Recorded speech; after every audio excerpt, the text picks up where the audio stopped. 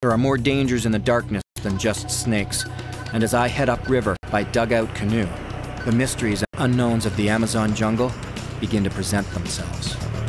There are 70 confirmed, uncontacted tribes in the Amazon basin, and all of them are considered hostile. Anyone who's ever attempted to go in has never made it out alive, and I'm on the edge of the territory of one of those tribes. My Waunani guides are taking me further upriver from their tiny jungle village. The camera crew may be with me now, but once we're deep enough into the jungle, they'll leave me on the side of this river, completely alone.